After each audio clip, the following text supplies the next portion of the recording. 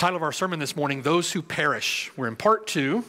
Our text, Romans chapter 2, particularly verses 12 through 16. We're in this section of text that runs from verse 1, really all the way through the end of chapter 2, this argument that Paul is making. And as I was thinking about getting into our text this morning, the section of text that we're in really is a difficult section of text.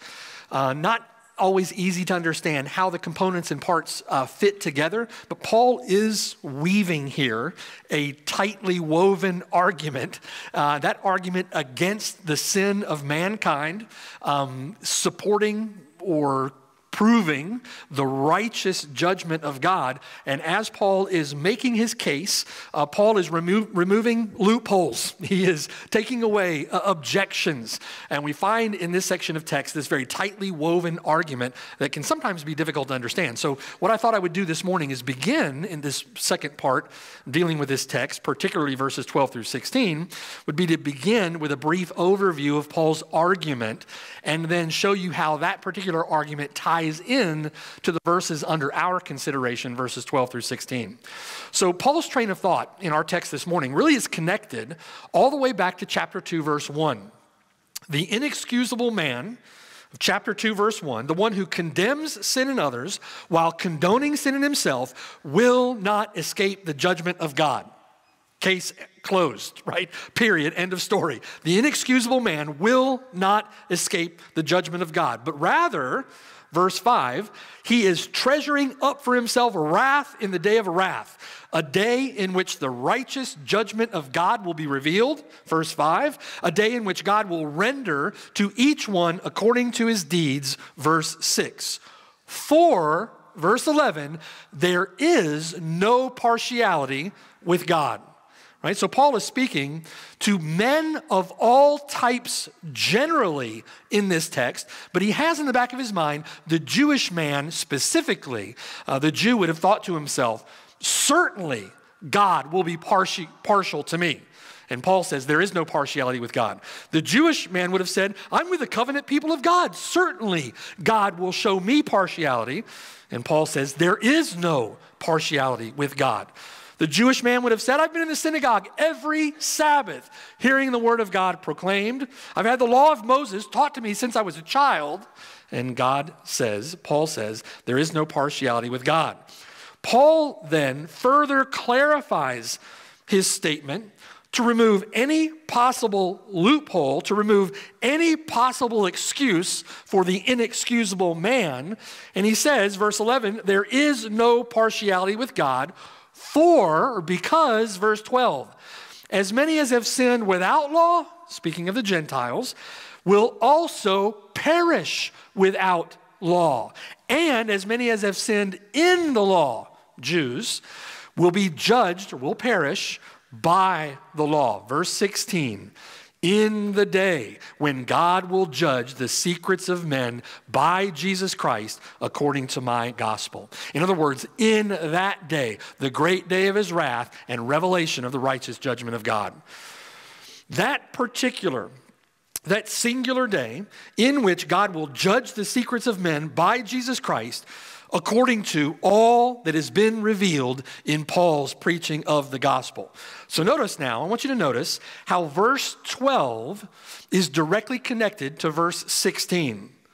Verse 12, for as many as have sinned without law will also perish without law, and as many as have sinned in the law will be judged by the law, verse 16, in the day when God will judge the secrets of men by Jesus Christ according to my gospel.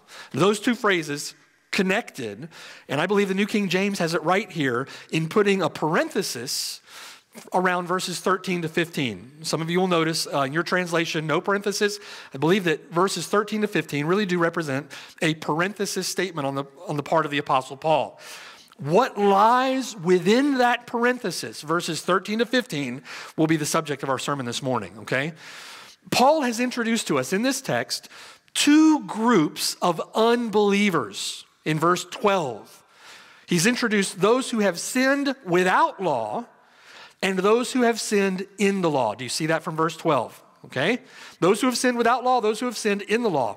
At that time, Paul would have certainly been thinking of, primarily of, Gentiles who have sinned without law, and Jews particularly who have sinned in the law, okay? And Paul wants the Jewish man in his day, the religious hypocrite in our own day, Paul wants them to take no comfort, no consolation from the fact that he knows about God from the Bible, that he knows the law, so to speak, knows the Word of God, so to speak, understands the Word of God. Unlike those pagan idolaters from chapter 1, I've been in church all my life, right? The Jew might say, I've been at the synagogue every Sabbath. I know the Word of God. I've been given the Word of God. Certainly God will be partial to me. For, he says, there's going to be no comfort, no consolation given for Gentiles who have sinned without the law of God, verse 12, and Jews who have sinned in the law, so to speak, of God. Both will likewise perish at the judgment, verse 12, in the day when God will judge the secrets of men by Jesus Christ, verse 16. All right, now wait just a minute, Paul. What are you trying to say? Shouts the inexcusable man. Are you trying to say that I'm going to be judged with those pagans? Wait just a minute, Paul, shouts the religious Jew. Wait just a minute here, shouts the religious hypocrite in our own day. Are you actually saying that I am going to share hell with the pagan? Is that what you're saying, Paul? You're out of your mind, Paul. Certainly you can't be saying that. I give you parenthetical statement number 1, verse 13. It's not the hearers of the law that are just in the sight of God, but the doers of the law will be justified. Paul would say to that religious hypocrite, Paul would say to the Jew in his own day, you're so religious, quote unquote, right? You rest in the law, down in verse 17. You make your boast in God. You say you know his will. You approve good things being instructed out of the law. You even like to think of yourself as a guide to the blind, a light to those who are in darkness, an instructor of the foolish, a teacher of babes. You have a form of knowledge, a form of truth in the law, but you sin against God just like those pagan idolaters of chapter 1, and you will share hell with them. Do you see? You will perish with the pagans. Paul would say later in Galatians chapter 3, verse 10, for as many as are of the works of the law, Paul says, are under the curse.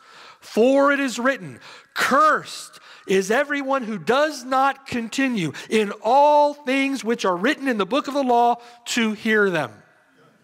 Is that what he says? No, Paul says to do them. Cursed, cursed, cursed is everyone who does not continue in all things. Cursed is everyone, Jew and Gentile alike, who does not continue in all things, every thought, word, deed, action, right? Motive, desire, affection, imagination, dream, who does not continue in all things which are written in the book of the law to do them. Not merely hearers of the law, but doers, you see? It's not the hearers of the law that are just in the sight of God, Paul says, but the doers of the law will be justified. Well, wait a minute, Paul. Give me a break here. I mean, you're saying that I'm going to share hell with the pagans, but those pagan Gentiles didn't even have your law. How can you say that God is impartial in the judgment when certainly he must show partiality to that pagan that has no law, has no knowledge of his word? Certainly God must be partial to them. I give you parenthetical statement number 2, verse 14.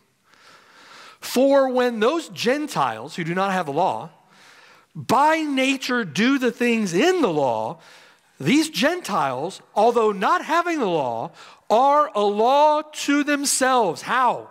Verse 15, they show the work of the law written in their hearts, their conscience also bearing witness, and between themselves and their thoughts, accusing or else excusing them. And Paul would remind us again, to refer back to verse 11, there is no partiality with God. You see how Paul comes at it from 2 different perspectives, right? Both positively and negatively.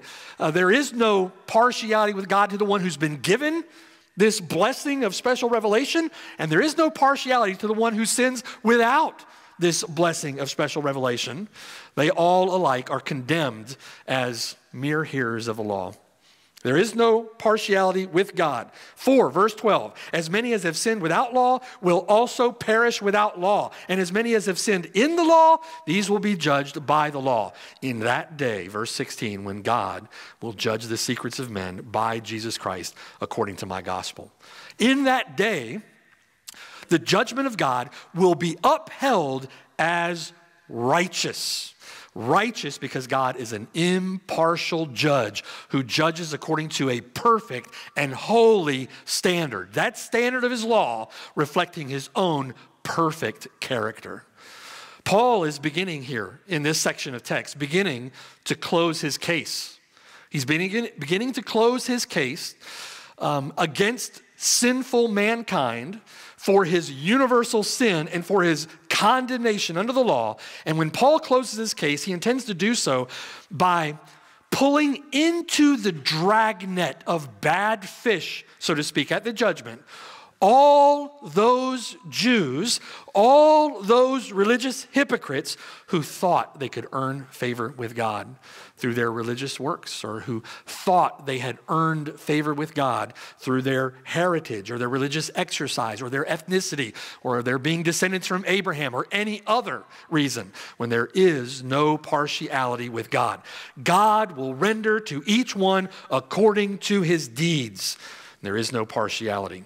With the special revelation of God in his word, or without the special revelation of God in his word, in the law or without the law, all men deserve to perish. You see Paul's case, right? Why? Why? Because no one is a doer of the law. No one is a doer of the law. Chapter 3, verse 10, there is none righteous. No one who understands, none who seek after God, all are worthless, no one who does good. Chapter 3, verse 19, whatever the law says, it says to those who are under the law that every mouth, Jew and Gentile alike, every mouth may be stopped. Religious hypocrite or unknowing pagan atheist, right? Every mouth may be stopped and all the world may become guilty before God. That's case closed, right? That's where Paul is driving at. That's where Paul is getting to. And Paul is masterfully weaving this case of a prosecuting attorney to get there, leaving no stone unturned, leaving no loophole for wicked men. All the world may become guilty before God. The law of God will be the instrument of condemnation to those who have sinned under it.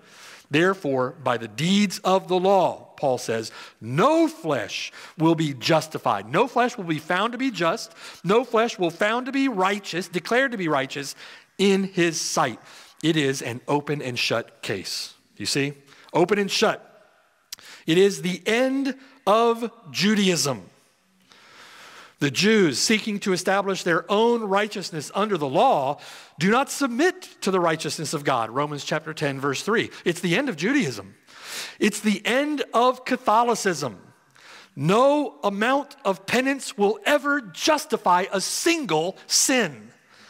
No amount of purgatory could ever justify a single sin against God. Confessing your sins all day long will not forgive a single one.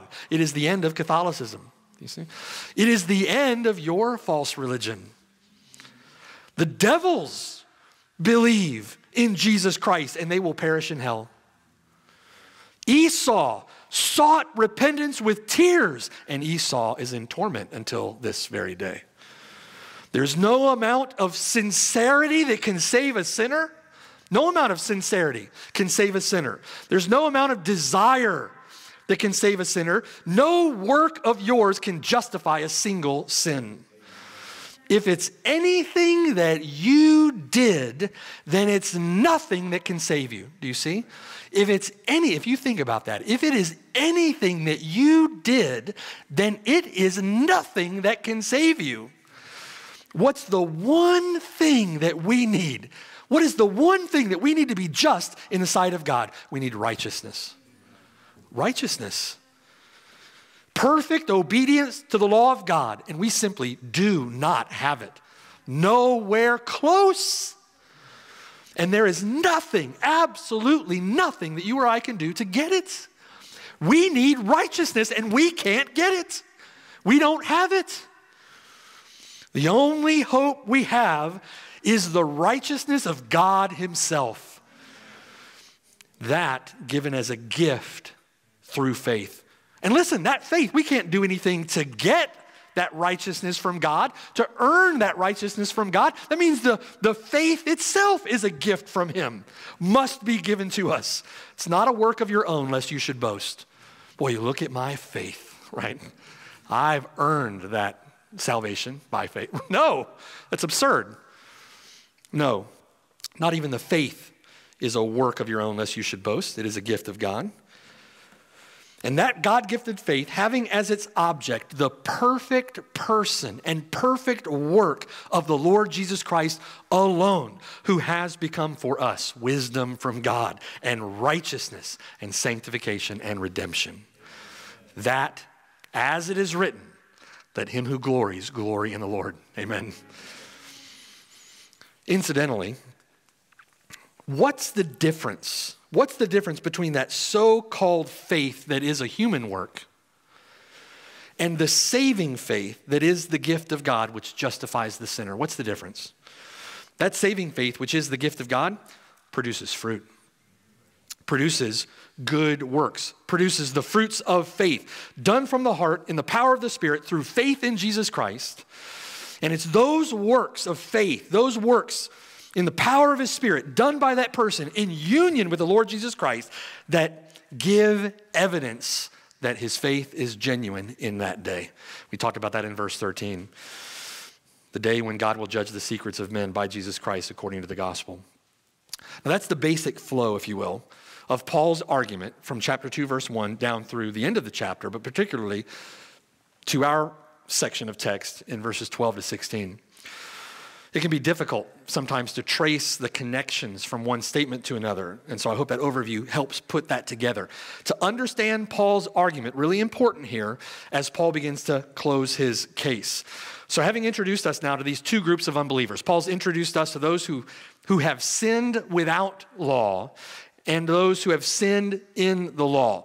Now having introduced those two groups of unbelievers, Paul is going to further explain why it is that they perish in relationship to the law. Why do they perish? Those who perish without law and those who perish in the law. Why is it that they perish in relationship to the law? So in point 3 on your outline, Paul deals first with those who perish without law in verses 14 and 15. That's going to occupy our attention this morning. Point 4 on your outline, Paul will then turn his attention to those who perish in the law. We'll see that in verses 17 to 29. Okay, so in the remainder of our time together this morning, let's consider point 3 on your outline and those who perish without law, beginning in verse 14. Now, if you've been preaching the gospel, evangelizing, witnessing for any length of time, you have been at some point confronted with a question. Maybe you've had the question yourself. What about the person who's never even heard of the Lord Jesus Christ? What about the person in the remote, some lost tribe in the remote jungles of the Amazon who have not even been in contact with the outside world? Certainly, they've never heard the word of God. They've never heard the gospel. They've never even heard the name of the Lord Jesus Christ. What happens to them? Surely God can't be justified in holding their sin against them, can he? They've never been given opportunity to hear the gospel. They've never been given opportunity to respond in faith.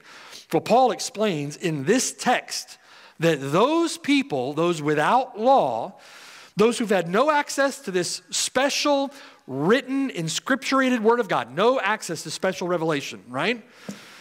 Those who have no Bible, those who've not heard the gospel, primarily Gentiles now at the time of Paul's writing, have nevertheless sinned against God and will perish in hell because they are held accountable.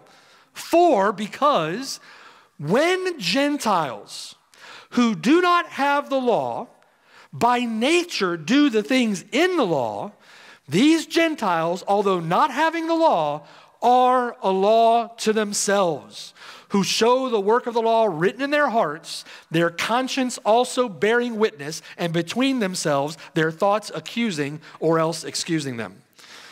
So how is it that men can sin without the law? Paul's going to make the point in chapter 4, verse 15, if you want to glance there, that where there is no law, there is no transgression. So how can men sin without law, you might say? Chapter 5, verse 13, sin is not imputed when there is no law. So how can men, as Paul says, asserts in verse 14 here, how can men sin without law? So you see the objection, right? See the objection. If they have no law telling them what is right and wrong, how can they be held accountable for their sin?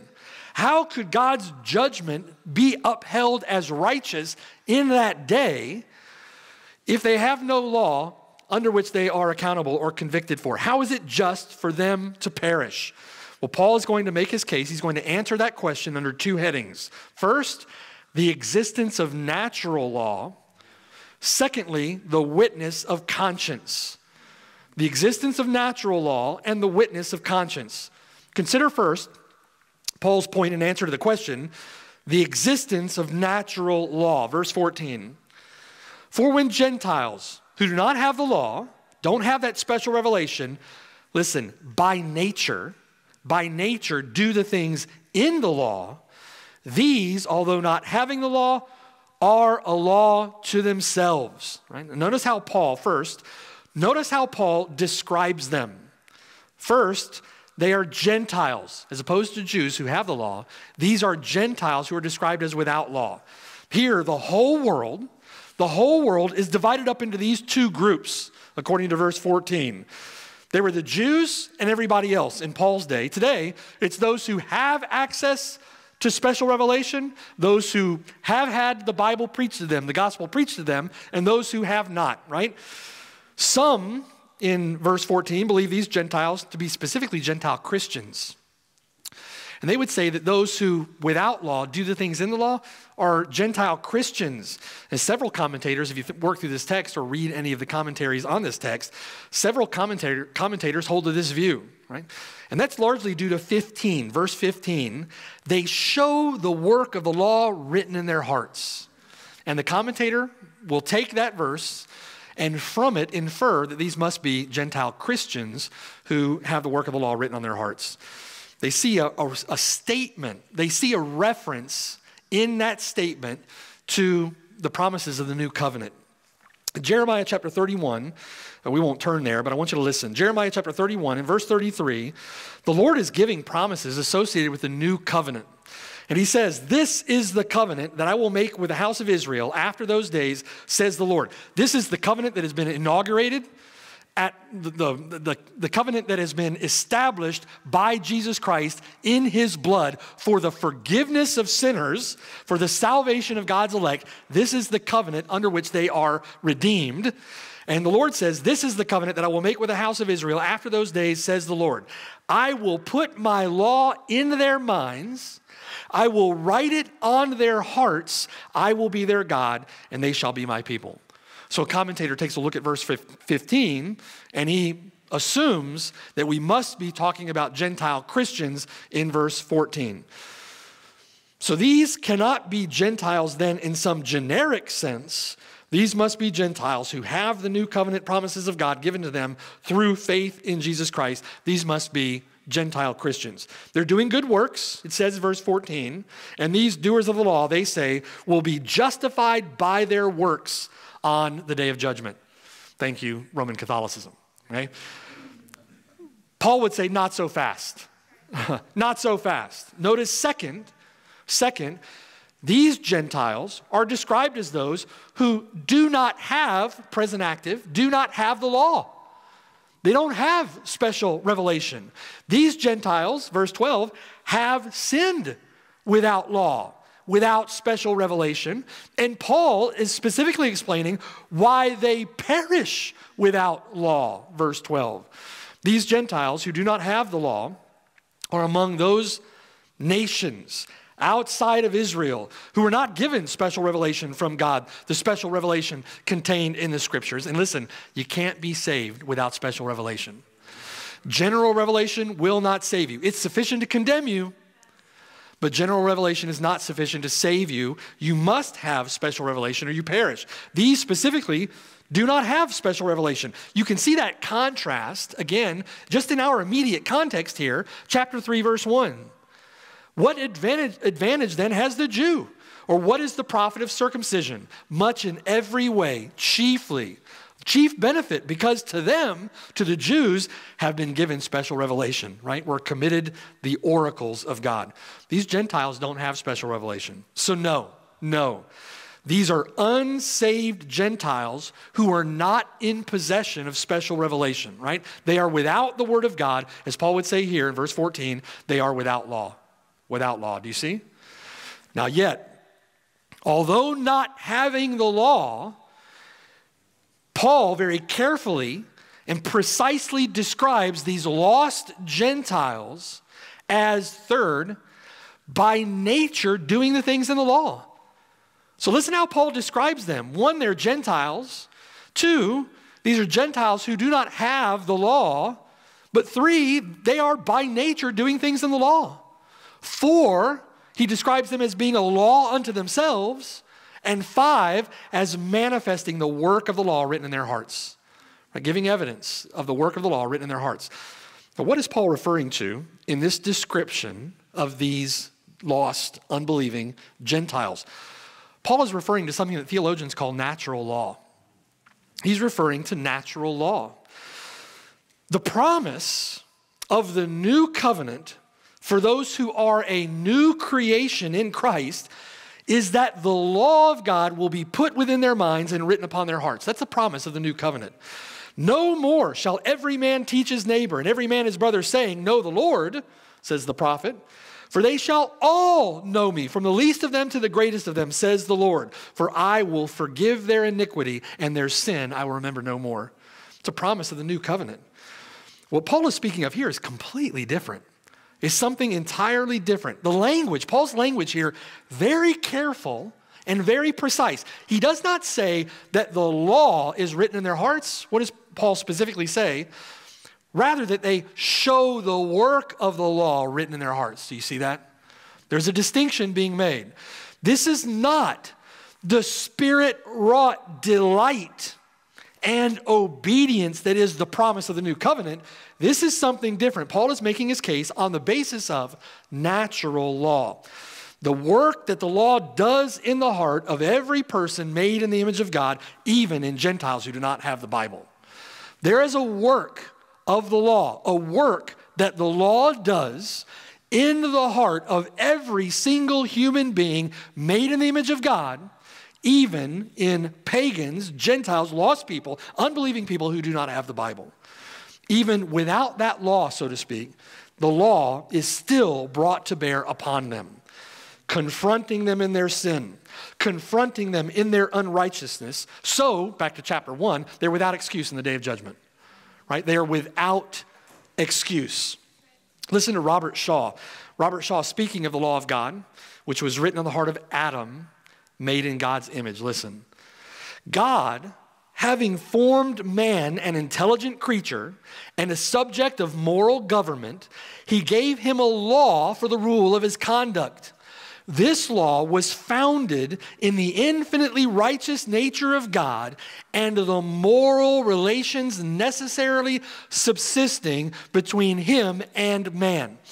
Because God is perfect morally, there is of necessity a moral relationship between God and his creature, man, right? Of necessity.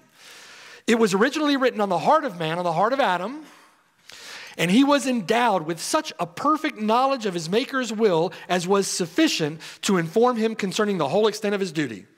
You could say that Adam, by nature, understood his obligations to God as his creator. The work of the law is woven into the very fabric of their being by the God who made them. It's a part of their DNA, so to speak, right? It's in this sense that although they do not have the law, the special revelation written in the Scriptures, it's in this sense that they are a law to themselves. Do you see? The Gentiles sin against that law. They sin against natural law. And Gentiles are judged. They are held accountable to natural law. They're held accountable to that law which is written upon their heart at creation, right? And Gentiles are judged against that law. Dr. Murray says this: although Gentiles are without the law and have not the law in the sense of specially revealed law, nevertheless, they are not entirely without law. The law is made known to them and is brought to bear upon them in another way, and that through natural law. Do you see? That concept of natural law, very important for us to understand all men, their culpability before God for having violated his law. Divine obligation is pressed upon the heart and mind of all men, and they are without excuse. Well, how can you say that, Paul? Right? How can you make such a bold assertion? How do you know? Point number 2 on your notes: the witness of conscience. How do you know? The witness of conscience. Verse 15, they show the work of the law written in their hearts, their conscience also bearing witness, and between themselves their thoughts accusing or else excusing them. There's something within man, something within all men, that recognizes and acknowledges the moral nature of his conduct before God. Something within man that acknowledges the moral nature of his actions. This is what Robert Martin referred to as a tribunal of sorts. A tribunal. There are those who have written about conscience in terms of a tribunal, where it's made up of the person who is committing the action, the law against which it is judged, natural law, and a third alter ego of sorts that judges the action. It says within the heart of man there is a sort of tribunal, as it were. It's one of the faculties, conscience is one of the faculties that separates men from beasts, separates men from animals. Animals don't have a faculty that judges their actions as morally right or morally wrong. There's not a capacity of conscience within them to accuse or else excuse their actions. Conscience is the foundation on which even unbelieving Gentiles without the written law of God, conscience is the foundation on which they make moral judgments. Do you see? It's that faculty by which they make moral judgments. And we all have that. We all do. All of us have a conscience. We've been given a conscience. I was using this example during the Sunday school hour. I was witnessing to an agnostic college student not very long ago, and didn't believe in objective morality. You find that on a regular basis on relativistic college campuses. They don't believe in objective morality. There is no such thing as objective morality. Morality is what we make it. It's by nurture, whatever the case may be. Experience, community experience together, you come out with some morality. That's a load of bunk.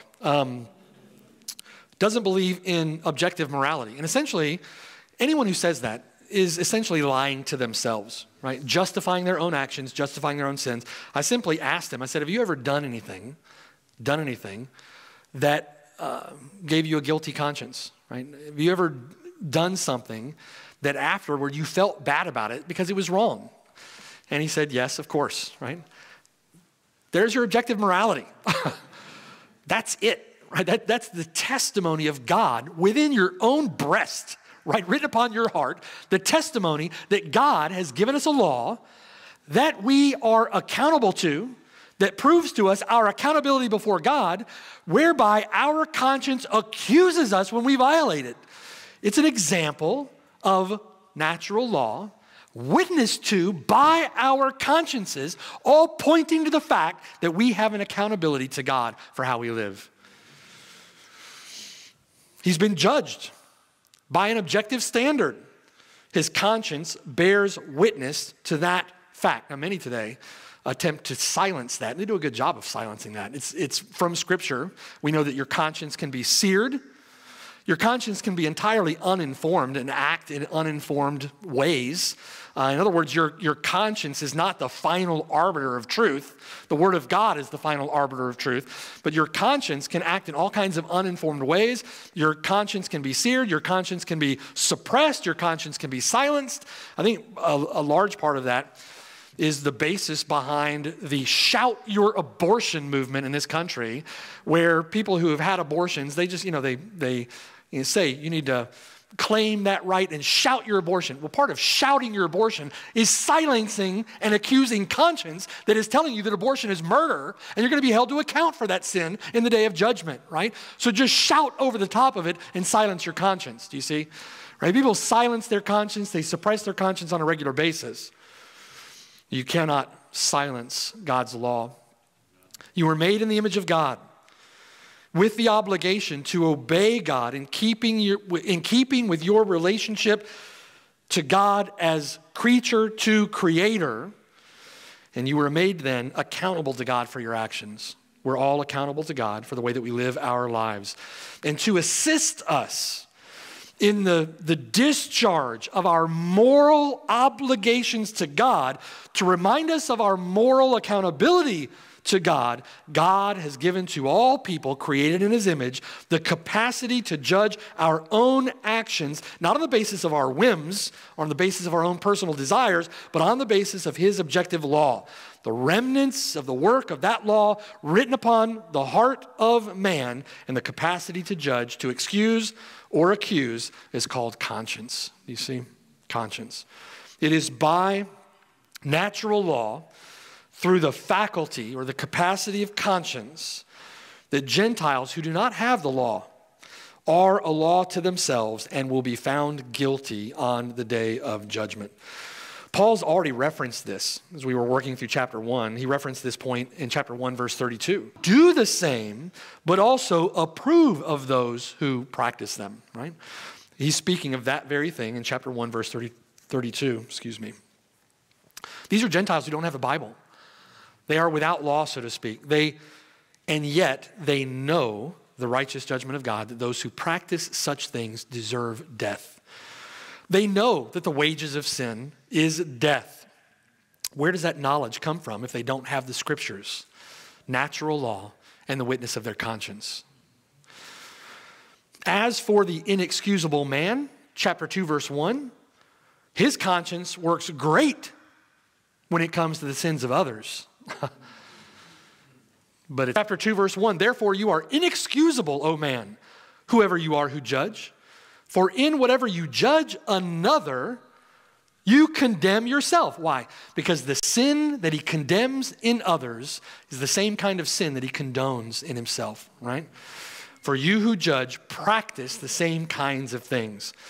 His conscience alive and well when it comes to judging the sins of others, dead and dysfunctional when it comes to judging his own sinful heart. The lost man, the lost people often have absolutely no problem whatsoever judging the hypocrisy of others. The lying, the cheating, the stealing, the sin of others. Easy for a hypocrite husband to judge all the specks in his wife's eye and completely ignore the massive boat-sized planks in his own eye, right? He silenced his own conscience when it comes to his own actions. Very easy for men and women to watch the news and rail against all the idiocy that we see displayed there, and yet fail to consider our own sins against God doing the same kinds of things. However, when sinful Gentiles, unbelieving Gentiles, actually do the things written in the law, verse 14, those Gentiles are showing by nature, the nature of their being, right? By the work of God in creation, having created them in his own image, they show by nature the work of the law written in their hearts, and they are accountable. They're going to perish without law, because although not having a law, they are a law to themselves. Showing the work of the law written in their hearts, natural law, the existence of natural law, their conscience also bearing witness, and between themselves their thoughts accusing or else excusing them, the witness of conscience, right? So on what basis then will the Gentiles who do not have the law be judged? They're not going to be judged according to the scriptures given to Israel, but they will be judged. According to what law? According to the work of the law written in their heart, their conscience either accusing or else excusing them. Hand in hand with the inexcusable pagan from chapter 1, hand in hand with the inexcusable man from chapter 2. You say that God will not be partial to us, you Jewish man, you inexcusable man. You say that God will not be partial to us because we have the law. You may think that God should be partial to us because we come to church every Sunday, we have the law. But certainly, God must be partial then to the Gentiles because they don't have the law. I remember one person in particular telling me that he could never worship the kind of God who would judge that person in outer Mongolia who's never heard the word, would judge that person in their sin, and they would die and spend an eternity in hell. There is no partiality with God. God has left all mankind without excuse. He's left you without excuse. Paul hedges them in with his argument on both sides. There is no partiality with God. Verse 12, for as many as have sinned without law will also perish without law, and as many as have sinned in the law will be judged by the law in the day when God will judge the secrets of men by Jesus Christ according to my gospel. That day of wrath and revelation of the righteous judgment of God. In the day when God will judge the secrets of men. Hebrews chapter 4, verse 13 describes that day as one where there is no creature hidden from his sight. All things are naked and open to the eyes of him to whom we must give account. There's nothing that is hidden. They may be secrets of men. They're no secret from God. Can you see how the work of the law written upon his heart, how that statement described here by Paul is entirely different from the promises of God and the language of the new covenant? Right? It's entirely different. We're not talking about the same thing. We're talking about two entirely different things. There's no hope in these words, only condemnation. Whatever you don't know of the Bible is no excuse. You didn't understand that text? No excuse. You sat under false teaching? No excuse. You believed the lies of a false teacher? No excuse. You misunderstood the gospel? No excuse. No promise, no hope, only condemnation. Paul says, Romans chapter 8, verse 7, the carnal mind is enmity against God. It's not subject to the law of God, nor indeed can be. The carnal man does not rejoice in the law of God, that it is holy, just, and good. The carnal man does not delight in the law of God according to the inward man. As a consequence, the carnal man does not obey it. In fact, Paul says he cannot obey it. He is a slave of unrighteousness. But listen to the language of the new covenant. Listen to the promises of God. Ezekiel 36, verse 26. God says, I will give you a new heart. I will give you a new spirit within you. I will take the heart of stone out of your flesh. I will give you a heart of flesh. I will put my spirit within you, and I will cause you to walk in my statutes, and you will keep my judgments and do them. Well, I'm a Christian, and I don't keep his judgments. No, you're not. Why? Because that's a promise of God in the new covenant. I'm a Christian. I've never been made a new creation. No, you're not a Christian.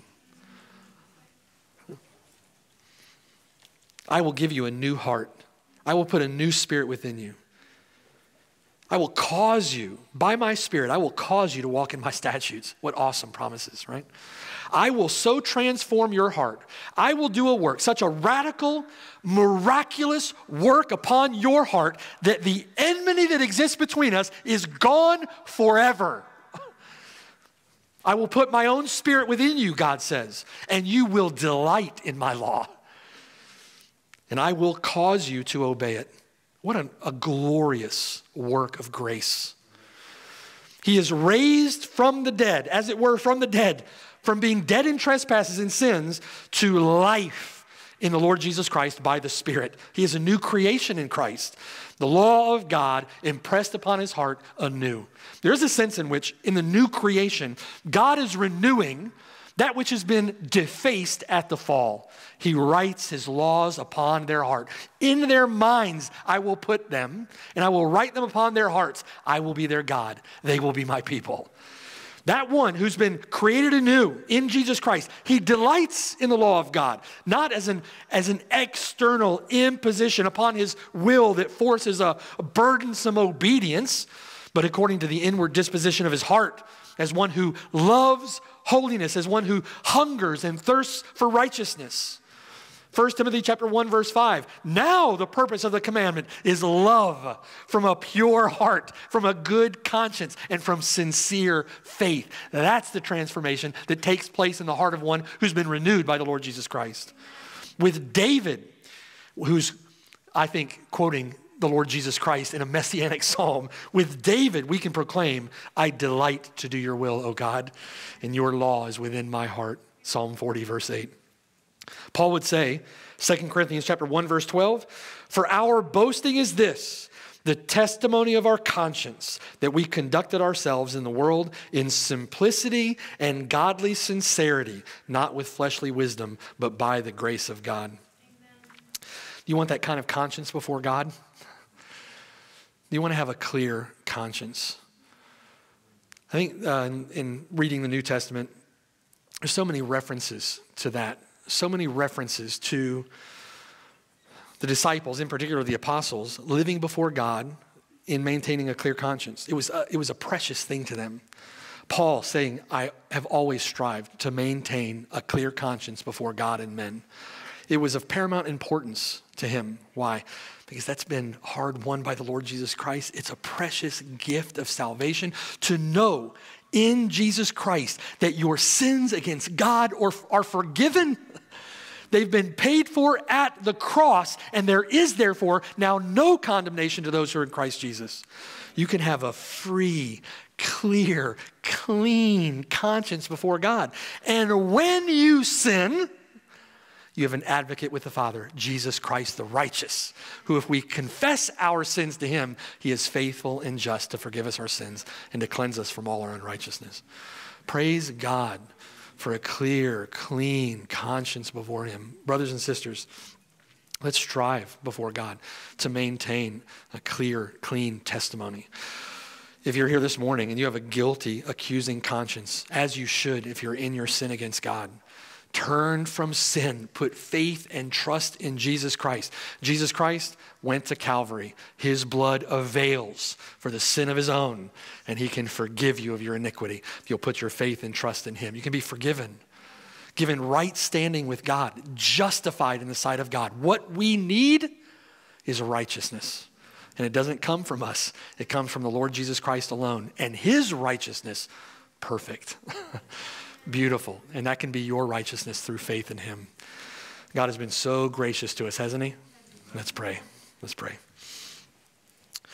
Father in heaven, Lord, we rejoice that you have made provision for our sin in the person and work of your own dear Son, our Lord Jesus Christ. Thank you, our heavenly Father, that you have provided a way that we might have a clear conscience before you, that we might be forgiven of all our sin and live before you in sincerity and in truth.